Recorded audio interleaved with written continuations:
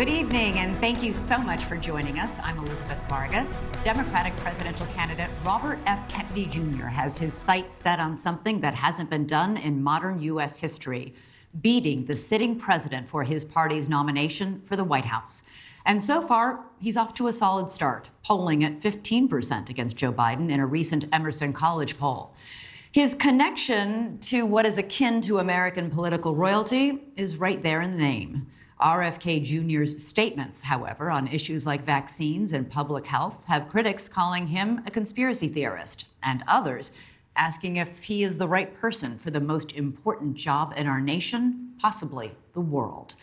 Still, Kennedy believes it's his ability to take on that established power that American voters want.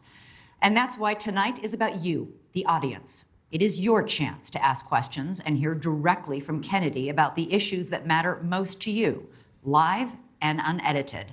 And no topic is off limits. We've brought together Democratic and independent voters right here in Chicago, as well as in New Hampshire and South Carolina, the first states to cast their primary ballots in 2024. But first, everyone, please welcome me in joining Robert F. Kennedy Jr. to the stage.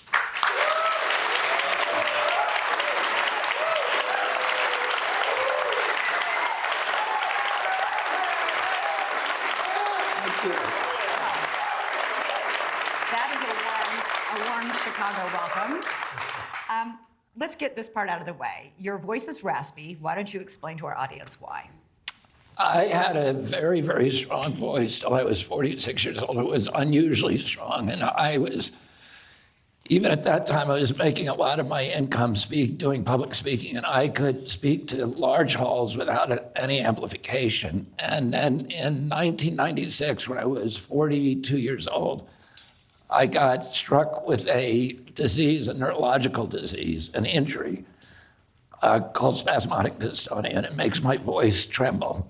And I actually, at the time, I didn't know what was wrong with it, but when I would go on TV, people would write me letters and say, "You have spasmodic dystonia, and you should see Dr. Blitzer, who is the physician who was most famous for treating it." And I ultimately went to see him, and he confirmed that I had the diagnosis. So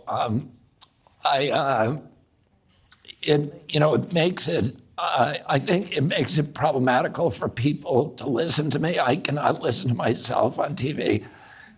I will never listen to this broadcast, and I won't listen to any. So I feel sorry for you guys having to listen to me. All right.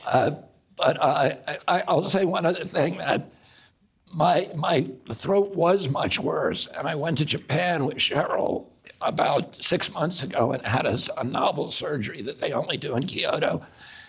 And it made my voice much better, which you probably won't believe, but it was much worse than this before. So. Thank you for watching. Go to newsnationnow.com to find NewsNation on your television provider. And don't forget to click the red subscribe button below to get more of NewsNation's fact-driven, unbiased coverage.